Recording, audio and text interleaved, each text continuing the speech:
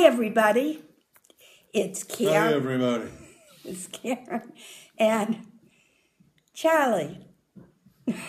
Okay. What I thought we'd talk about today is some of the good things that happened.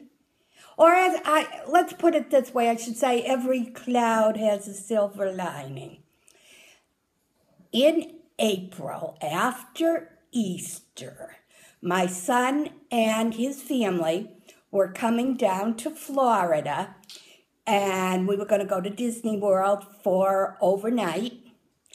And the morning that we were leaving, Charlie got sicker than he was and decided that he wasn't going to go with us.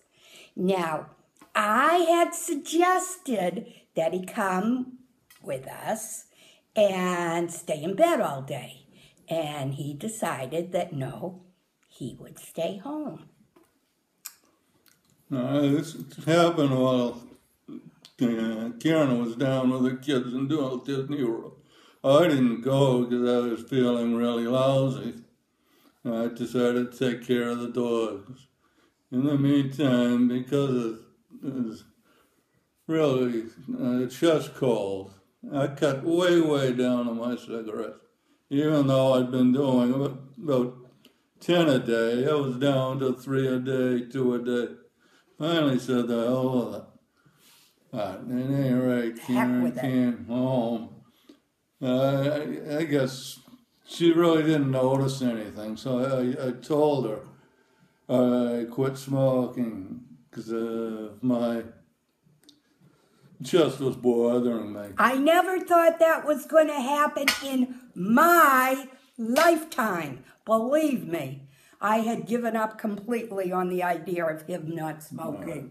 At any rate, I just quit cold turkey. Yeah. Who knew? It hasn't been easy. It's been a little over 6 months now. And probably 5 or 6 times today, I felt like going to have a cigarette. But that had been part of my life for over 50 years. You know, wait till I start to feel better. Yeah. All right. Now, he had smoked for almost, good 55, 56. Because you turned 70. At any rate, I'm saving a lot of money every month, too. Yeah, so now we can go out to eat more because we save so much money. But that was a good thing. As I say, I never in a million years, if somebody said, I'll bet you $1 million that he's going to stop smoking, I wouldn't take that bet because I knew he wasn't going to. Anyway, that being said, so now we dropped you. Didn't hurt myself. You can see why we don't make videos anymore. It's a brushless and not a fun one. Anyway, he's getting healthy because he's not smoking. And all of a sudden, now here comes TMI, but he had bleeding hemorrhoids. And I don't mean a little bit of blood here and there. I mean hemorrhaging to the point where we had to go to the ER twice within a period of, I think it was 3 months. He's always had problem with bleeding hemorrhoids, but, never like this, never to the point of where I couldn't get it to stop in a matter of an hour or so. We waited a while, and I couldn't, no matter what I did, it wasn't stopping. So we had him at the ER twice. That was in, April, And then we went back in July, I think it was, or the end of June, with him hemorrhaging again. And we decided that was just, too often to be in the ER. So we got a surgeon who specializes in rectal surgery and hemorrhoids and all that fun stuff. Anyway, he set Charlie up for a colonoscopy, which he had never had before. He had had a sigmoidoscopy, but he had never had a colonoscopy. Anyway, that all had to be done before the surgeon would work at banding his hemorrhoids.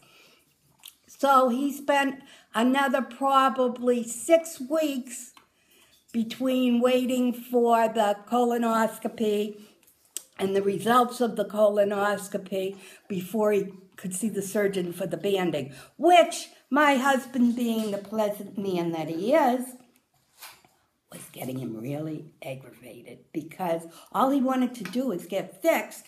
And, a month and a half later, the problem hasn't even been addressed. We got bogged down with the details beforehand. But anyway, to make a long story short, his colonoscopy, after never having one, he only had one polyp. It was removed. And then he was scheduled to have the banding of his hemorrhoids. In the meantime, another miracle. He started eating or drinking smoothies. I'm writing down what I'm saying so he'll know where we are.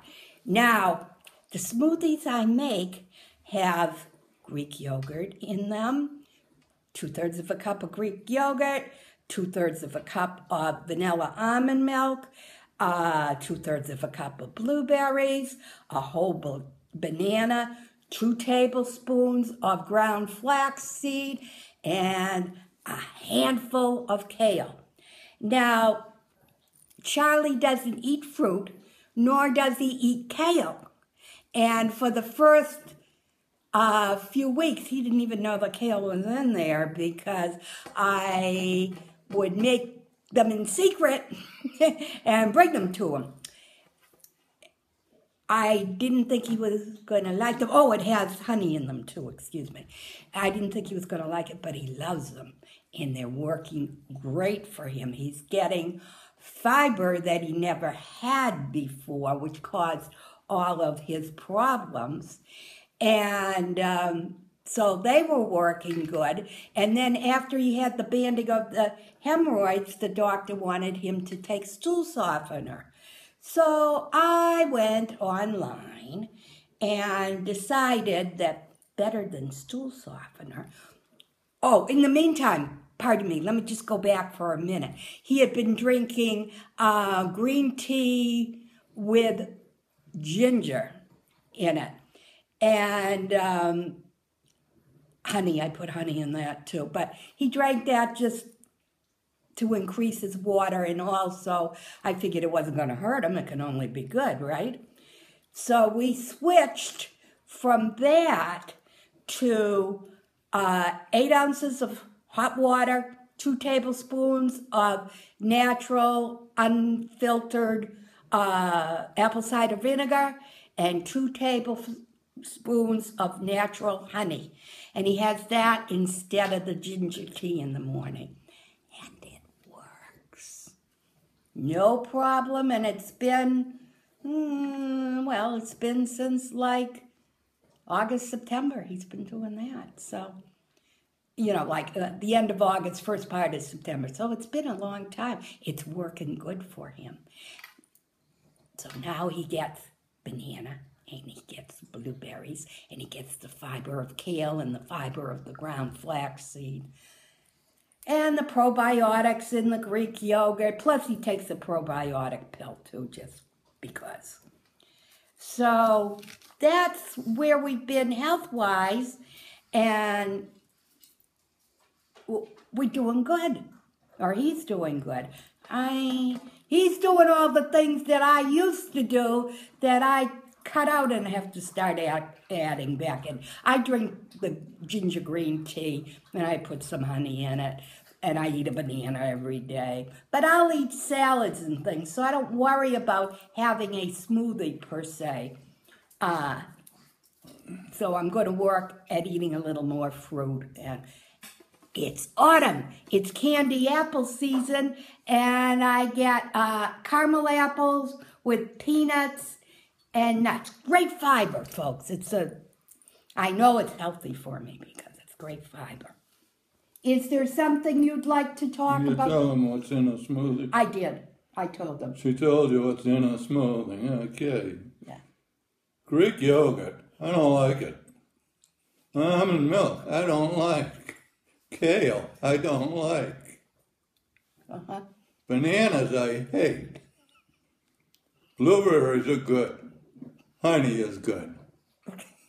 Mix it all up. Tastes great. Yeah, he actually asked for it. And in fact, a couple of days when I didn't feel like making it, he made it. And he even put the kale in it, too. I told him put a handful in and, we're all good. And it's working for you. Is there anything else you'd like to talk about? The other stuff that I've been eating, I'm not even sure how much fiber is in a smoothie, but there's a lot. There is. I figured it out. It's a lot. Considering he doesn't eat fiber, he eats mostly protein and junk food.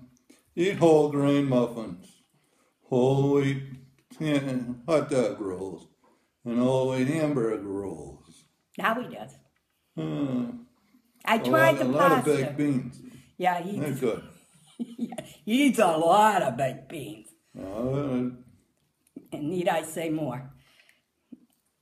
Anything else you want to talk? That's about all I eat anymore. Yeah. Well, no, we go out to eat a lot. We go out to. I really enjoy going out to eat. Yeah, you do. You do. You get normal food when we go out to eat, but. That's about what we've been up to, and I don't want to make this too long. And we'll be checking in from time to time here. If you want to hear us talk about anything, let us know. So we will see you. Peace, love, hugs, and God bless. Bye. Bye.